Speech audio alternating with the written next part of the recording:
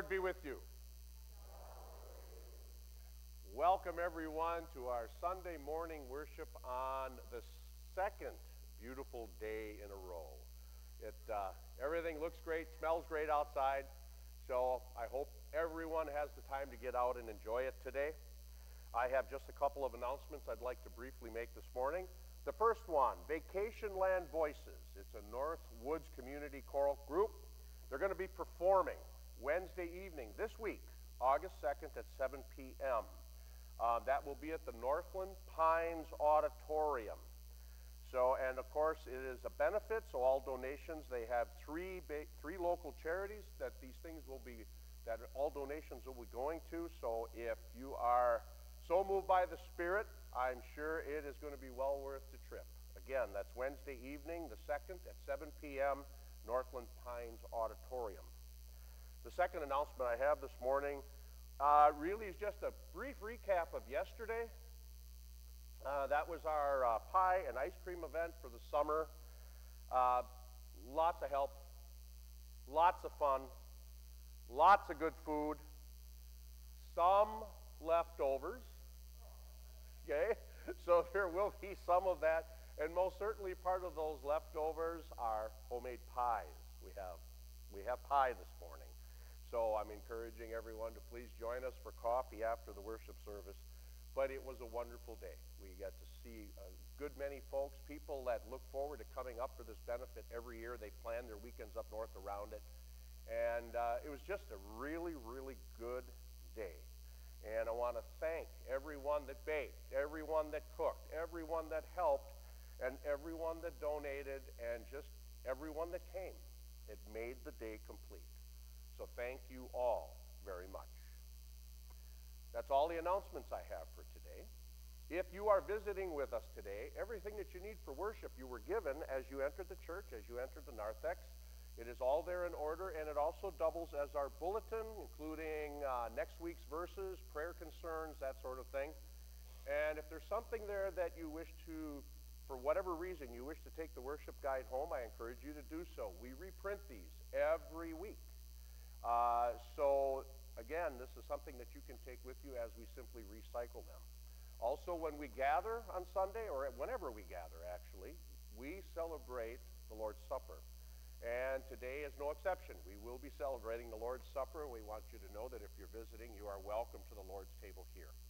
We will commune one half the church at a time. Simply come forward, you will receive the host from me, and then moving left or right, whichever is appropriate, you will receive the wine by either dipping the host into the wine, thereby receiving both elements at the same time, and or receive the wine by individual glass. And if you do by individual glass, you will notice on each side of the sanctuary there is a waistband for your glass. If you are in need of an alternative, there is grape juice in the small glasses that is clearly marked, and there's also grape juice in the small chamber, 2 chambers, but the small chamber of the chalice is also grape juice. And if you have need of gluten-free hosts, you simply ask for those as you come forward. I have them as well. But the emphasis is we celebrate the Lord's Supper. You are welcome to celebrate the Lord's Supper with us. That being all I have for everyone this morning, let's prepare our hearts and minds to worship a gracious and loving God.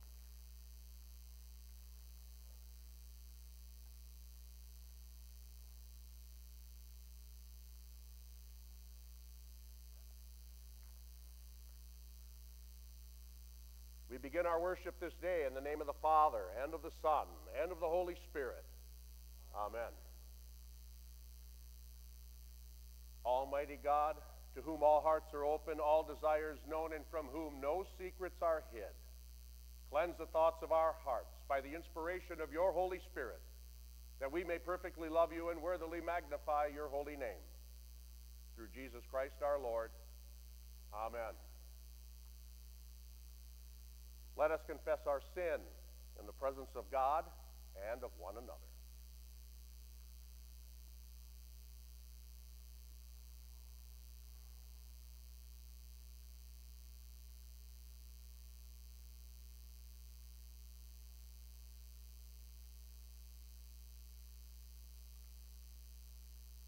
Most merciful God, we confess that we are captive to sin and cannot free ourselves. We have sinned against you in thought, word, and deed, by what we have done and by what we have left undone. We have not loved you with our whole heart. We have not loved our neighbors as ourselves. For the sake of your Son, Jesus Christ, have mercy on us, forgive us, renew us, and lead us, so that we may delight in your will and walk in your ways, to the glory of your holy name. Amen. In the mercy of Almighty God, Jesus Christ was given to die for us, and for his sake, God forgives us all our sins. As a called minister of the Church of Christ and by his authority, I therefore declare to you the entire forgiveness of all your sins in the name of the Father, and of the Son, and of the Holy Spirit. Amen. Our gathering song this morning, O Worship the King, ELW 842, and I invite you to stand as you are coming.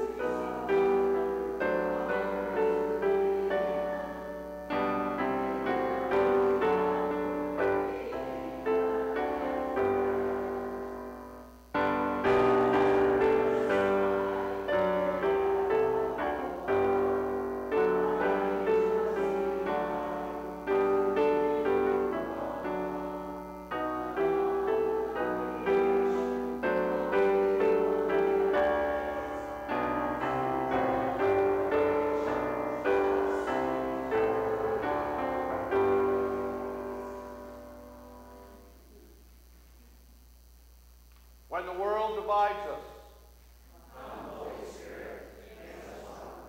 When the world calls us orphan, come, Holy Spirit, make us family. When the world leads us astray, come, Holy Spirit, call us home. Come, Holy Spirit, come. Come and fill this place.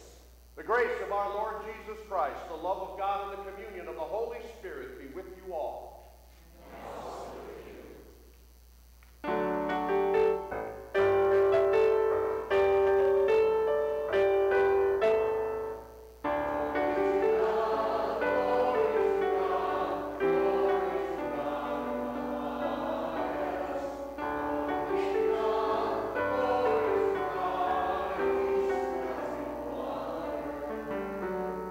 Lord God,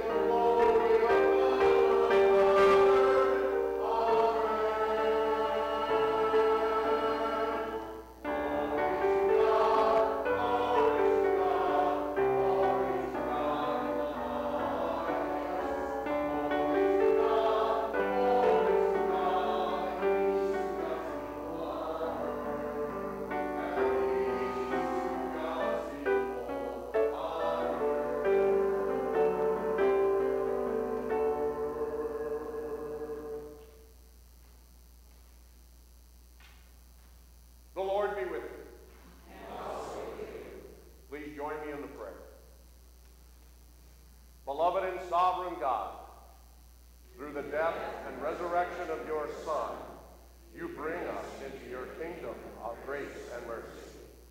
By your Spirit, give us your wisdom, that we may treasure the life that comes from Jesus Christ, our Savior and Lord. Amen. Please be seated.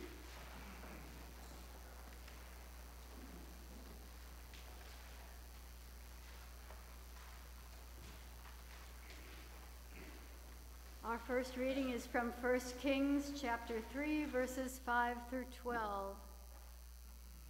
At Gibeon, the Lord appeared to Solomon in a dream by night, and God said, "Ask what I should give you." And Solomon said, "You have shown great and steadfast love to your servant, my father David, because he walked before you in faithfulness, in righteousness, and in uprightness of heart toward you, and you have kept for him this great and steadfast love, and have given him a son to sit by his throne today.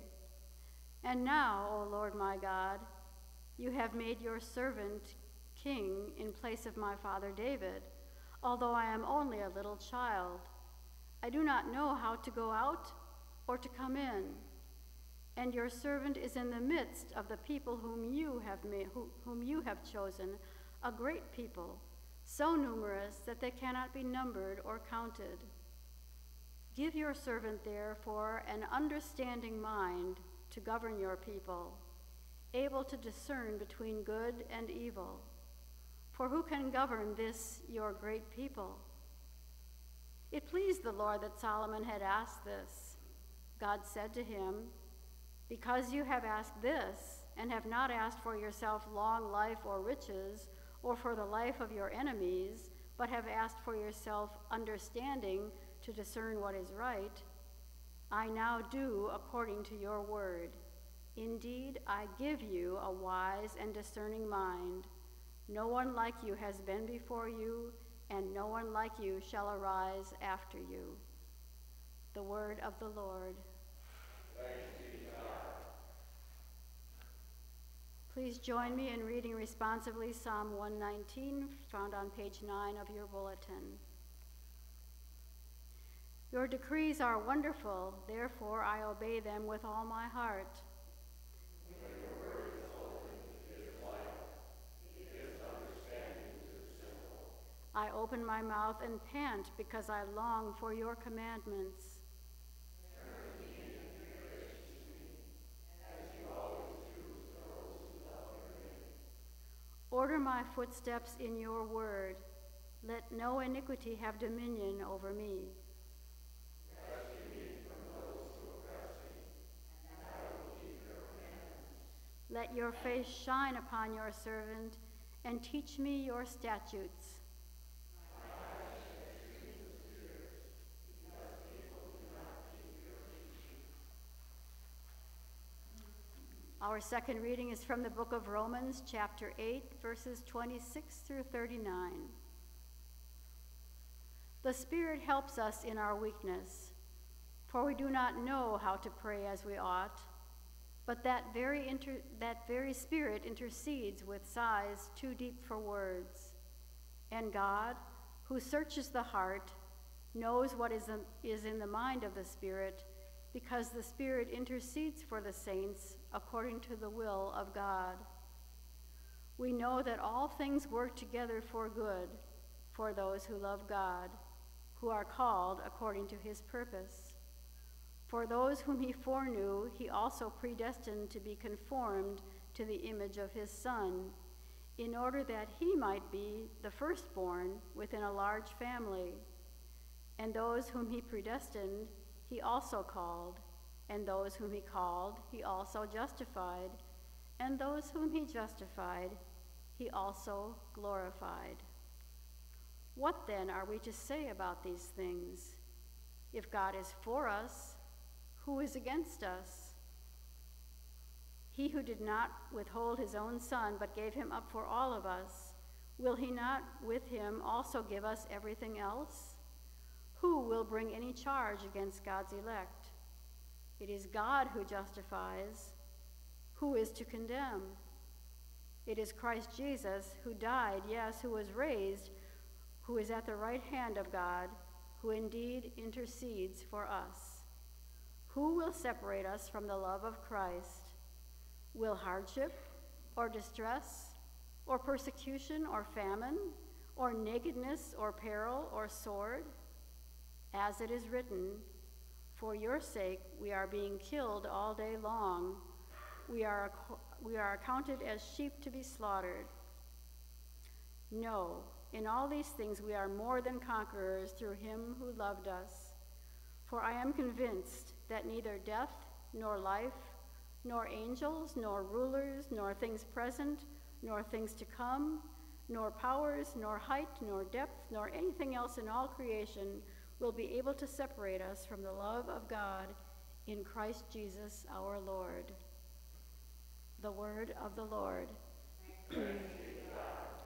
Please stand as you are comfortable for the gospel acclamation.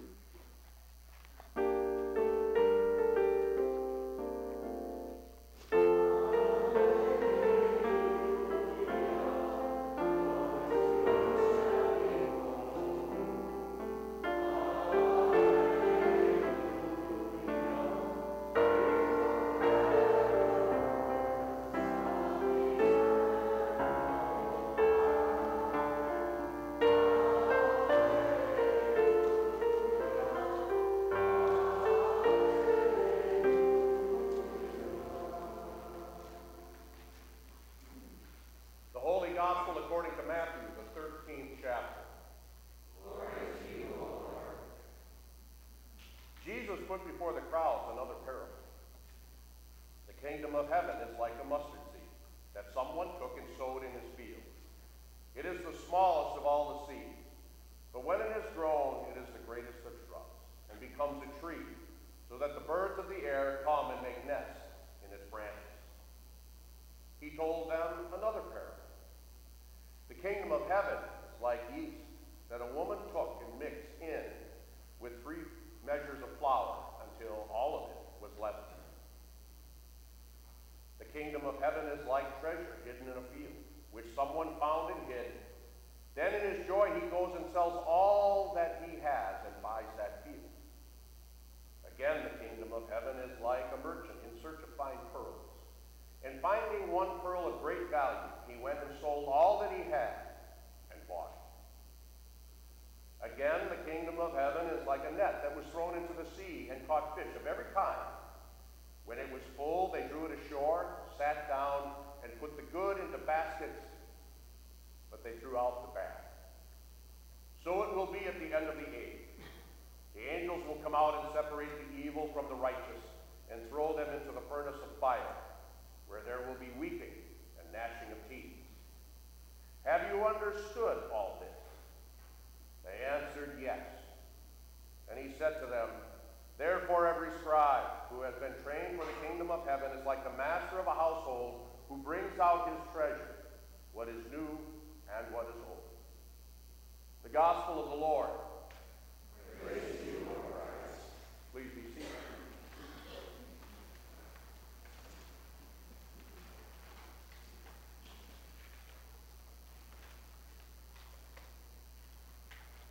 Grace and peace to you from God our Father and from his Son, our Lord and Savior, Jesus the Christ.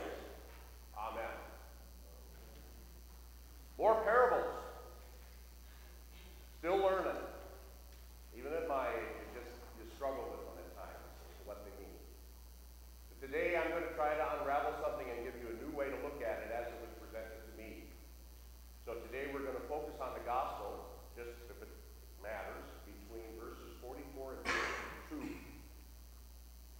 And I'd like to start out by giving you a little clip or a little story about one of my favorite movies.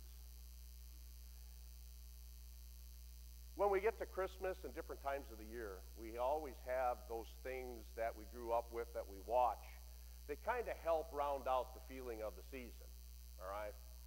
Well, we've got a tradition in our house that the week of St. Paddy's Day, and I should make clear, I'm not Irish, we watch every year The Quiet Man. Now, if you don't know what that is, that was one of the first non-Western movies that John Wayne made. He was very young in that one. Marie O'Hara played with him. Ultimately, in the end of the movie, he became his wife. One of the scenes in the movie always caught me, and that was that in that time and that age in Ireland, when you got married, there was a dowry that came with the wife. And that came in the form of some type of monetary amount and possessions held on to the family, in this case, for hundreds of years. These were her treasures. Cradles, something that resembled a piano, but was far before the piano. And it was these things that she had in a special room and that she cherished. Well, of course, you know, there's always got to be controversy in every one of John Wayne's movies, so that popped up. And they ended up the end of their wedding day with none of it. And she declared that until that dowry is here, I am no married woman. That's how important those things were to her. Now, I would counsel her today that she probably had her priorities a little out of order. But nonetheless, when you stop and think about it, we too are a little bit that way. Maybe even some more than others. When I think back and I look at the things that I have of my mother and father's, there's a part of me that wishes I could tell you I have more. And then there's also a part of me that's thankful that I haven't latched on to a lot of material things as family treasures. But you know, there are a few. There are a few that I look forward to the day that they get handed down to my children. My mother, Mom. I have a very, very, very inexpensive coffee mug. It was the one she always served coffee when I came to visit her after I got married. And I don't know how I know how I ended up with it. I had a half a cup of coffee one day, had to leave for work, and she says, "Oh, take it along with you and bring it back next time." Well, it stayed at my house. So I have just this one coffee mug from my mom. The other thing back in the day that she put together, and she took years of love putting together, was the Christmas creche set. And she began pulling all this together when the little figurines, they weren't plastic. They were porcelain. And at one time, she had well over 100 pieces in this thing, where it would take up some furniture top to put out the manger and the shepherds and the wise men and then all the sheep along with the shepherd. And we have scaled that down to get it back to about the original size, but that was something that was given to me of my mom. So those are the simple treasures that I have of Mom's. Dad, probably even less. But a couple of things, you know, we love the outdoors, Dad and I. He taught me to hunt. He taught me to fish. And I have very fond memories with all of that. I still have a fishing reel that he bought from the local hardware store, and I remember how old I was. I was 8 years old. I'm still using that fishing reel. I don't know if it'll make it to John, but I'm still using that fishing reel. He bought a hunting knife there. And the only reason I bring that up is because since the day he bought it, neither he nor I have ever been able to get it sharp. It's made of German steel, and it's the hardest thing I've ever seen, and I've never been able to put an edge on it. But I keep it around because it's Dad's. And someday it will be Krista's or John's. That's just it. It's just those few things, those few treasures that you get to pass on. And the problem with these treasures is this.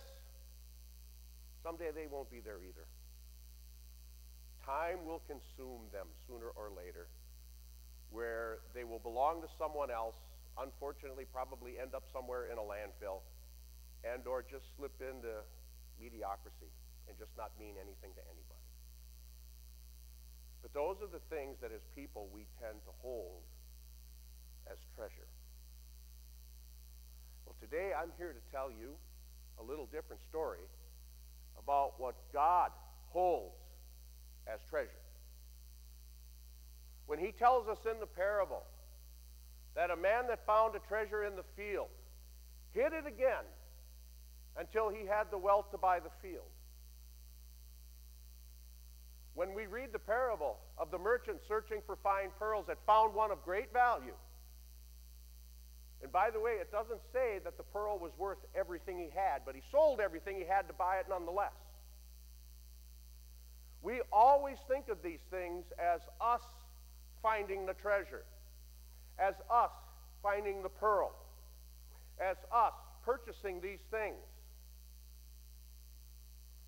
And the problem with looking at the parable in that type of way is that there isn't anything we can find on our own. There isn't anything that deals with the kingdom of heaven that we can purchase on our own. That the human existence and the brokenness in man does not allow us to do that. This parable today, just for today, isn't about what we're supposed to go find, what we're supposed to buy, but what God bought for you and I through his Son. And that kingdom, that treasure, that special gift, the thing that was worth sending his Son to die is you. You're the treasure. You are the treasure that was God held in the Garden of Eden and that fell and he hid it in the earth until the right time to buy the field. You are the pearl. Not knowing whether or not we are worth all that he gave it nonetheless. You are that precious gift. You are the kingdom of heaven. And this is what God did for us. And it's important to remember this. If God does something, it stays. It sticks. It does not recede. It does not fade away. It is there, and it's always there, and it's always there for you and I. If I have anything to do with this treasure, with the purchase of this treasure, with the finding of this treasure, I will find a way to mess it up. It's just that simple. And yet this is God saying that you were worth it. You were worth it. So I paid the price. I paid the price. And you are precious in his sight. And as Paul tells us that in and with the love of Christ, there isn't anything in this world that can separate us from the love of God in Christ. Nothing. And this is the treasure that we are, but not only the treasure we're told to share and we're asked to add to. These are the types of things that we can hand on to our children and our friends and our nieces, our nephews, the world. Because it's eternal. It's solid. It's permanent. It never goes away, and it's a gift that will never, ever, ever slip into mediocrity. God has chosen each and every one of you that are here today. And each and every one that may even be watching at home. You're chosen. You're saved by God's grace through his Son. And that's the treasure in the field. The treasure that can never, ever, ever perish. The treasure that'll never end up in a landfill. Because you were that important to him. You were loved that much by him. And it's that very message that we are to carry in us through every day of our lives. And that blessed gift and that treasure that we share with each and every person out that door. This isn't about working to get it done. This is him doing it out of love for his creation. For you. You are the treasure. Broken, at times sinful. At least me. I'll speak for one. But saved because he chose to buy that field. He chose to secure that treasure. He chose to grab hold of that pearl. And all of those things are you. Live in that love. Live in that grace. Go forth and add to the treasure. Amen.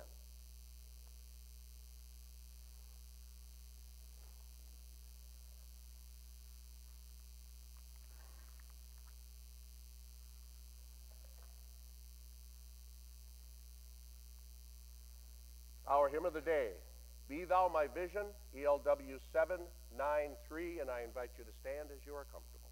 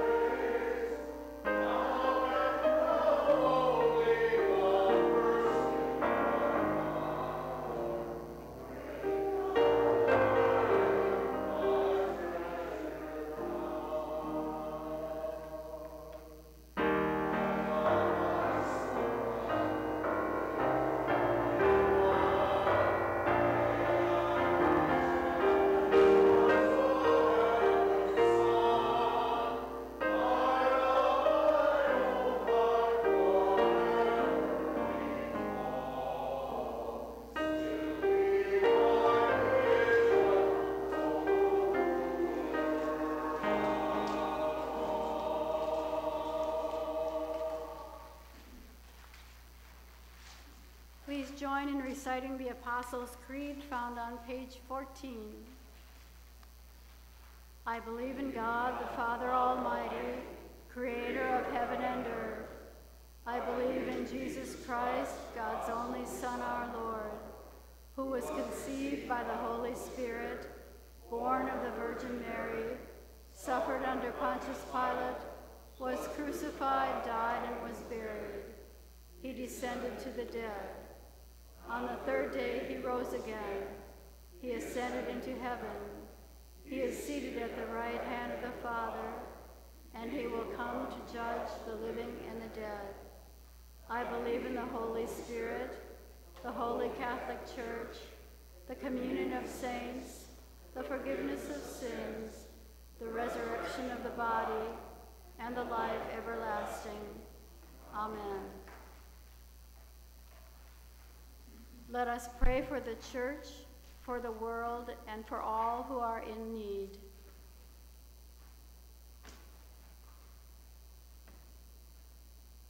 Each petition will end with, Lord, in your mercy. Please respond with, hear our prayer.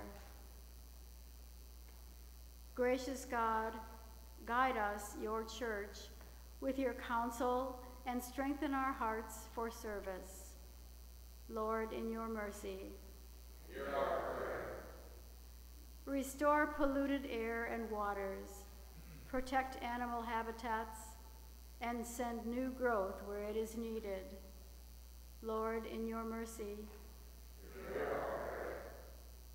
Give aid and comfort to all struggling and grieving in Kentucky because of the flooding.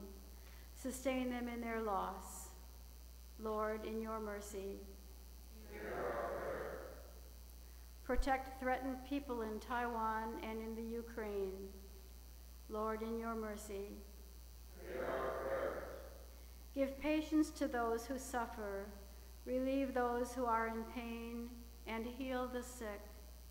We now bring before you the names of those on our hearts, whether aloud or silently.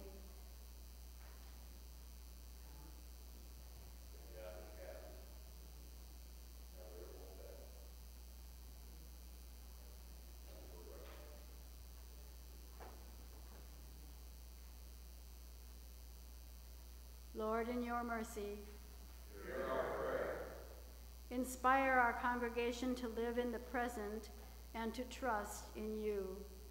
Give us flexibility to follow where you lead. Lord, in your mercy, Hear our prayer. we give thanks for those who have died recently and across the ages. We rejoice in the sure hope of the resurrection. Lord, in your mercy, Hear our prayer. we lift our prayers to you, O God, trusting in your promise to hear us through Jesus Christ our Lord. Amen.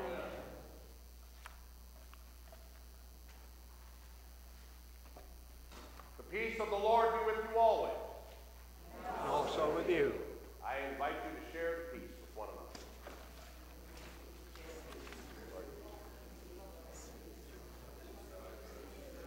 We'll start away.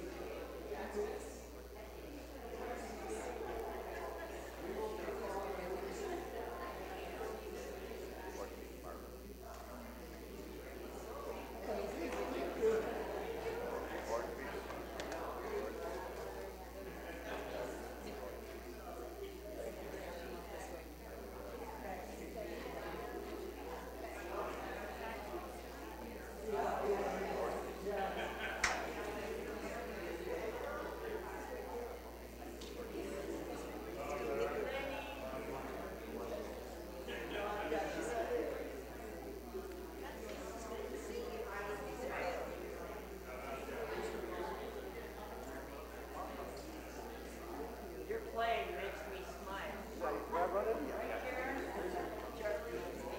You did explain to everybody to take off. This takes a while. That way. Light off. It's yours.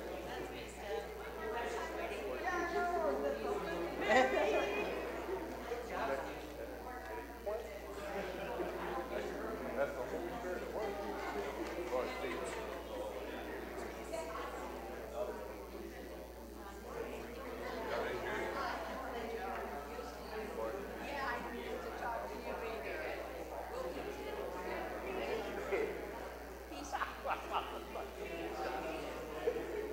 Yeah, it's coming.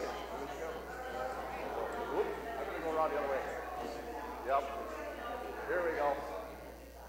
All right. Lord Steve.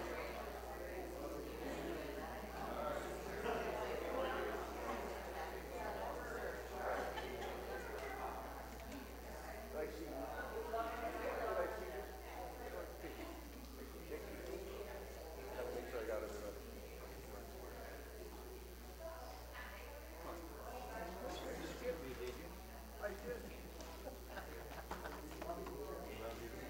Lord's peace, everyone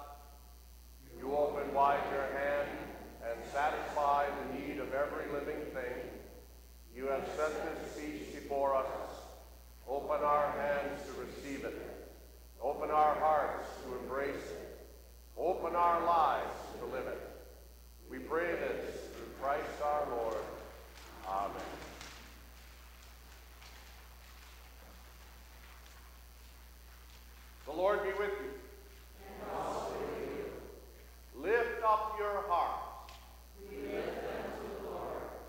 Let us give thanks to the Lord our God. It is right to give our thanks and praise. It is indeed right, our duty and our joy, that we should at all times and in all places give thanks and praise to you, almighty and merciful God, through our Savior, Jesus Christ, who on this day overcame death and the grave, and by his glorious resurrection opened to us the way of everlasting life. And so, with all the choirs of angels, with the church on earth, and the hosts of heaven, we praise your name and join their unending hymn.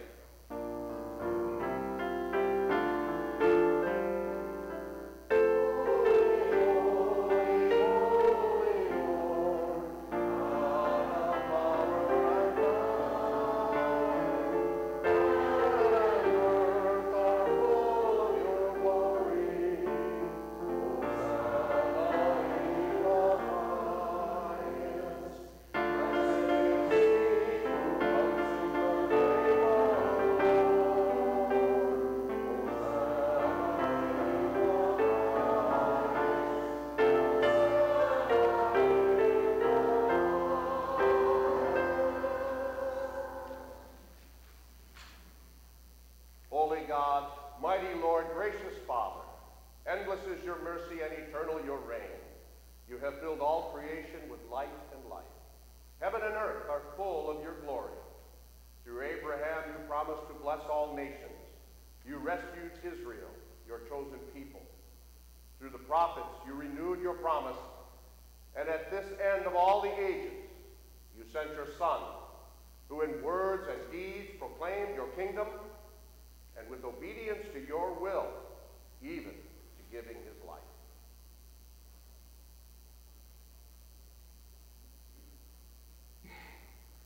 In the night in which he was betrayed, our Lord Jesus took bread, gave thanks, broke it, and gave it to his disciples, saying, "Take and eat. This is my body, given for you. Do this for the remembrance of me."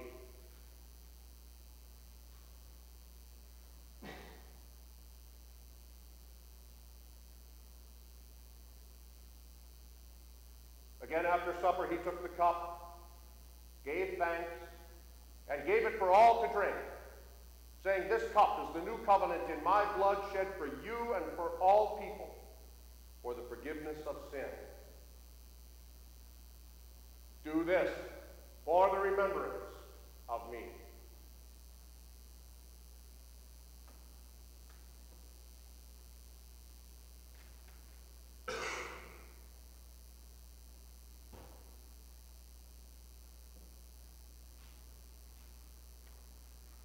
Therefore, gracious Father, with this bread and cup, we remember the life of our Lord offered for us, and believing the witness of his resurrection, we await his coming in power to share with us the great and promised peace. Send now, we pray, your Holy Spirit, the Spirit of our Lord and of his resurrection, that we who receive the Lord's body and blood may live to the praise of your glory and receive our inheritance with all your saints in life. Join our prayers with those of your servants of every time and every place, and unite them with the ceaseless petitions of our great high priest until he comes as victorious Lord of all. Amen. Lord Jesus, remember us in your kingdom and teach us to pray. Our Father, who art in heaven, hallowed be thy name. Thy kingdom come, thy will be done, on earth as it is in heaven. Give us this day our daily bread, and forgive us our trespasses, as we forgive those who trespass against us. And lead us not into temptation, but deliver us from evil. For thine is the kingdom, and the power, and the glory, forever and ever. Amen.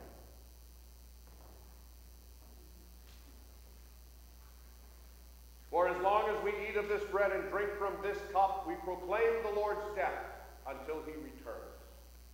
All has been made ready. All